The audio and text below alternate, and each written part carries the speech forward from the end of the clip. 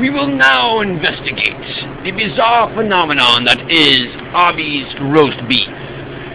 Here we have various examples of the roast beef still in its cold, natural state, uncooked, unadjusted, unaltered.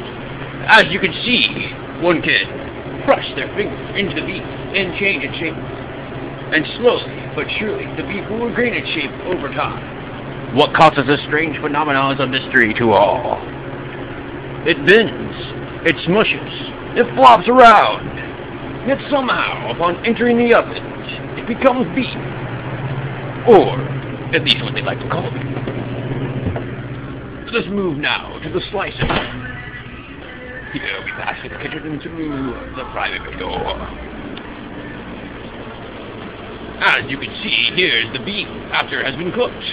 No longer a gooey substance, it is now solid and supposedly ready to eat. We have here the backline slicer tied over. He has just flipped off the camera, as is his natural reaction to being on.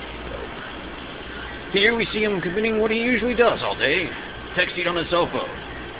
That's the only thing he's fucking doing. Because, as he just correctly stated, it is the only fucking thing to do in this place.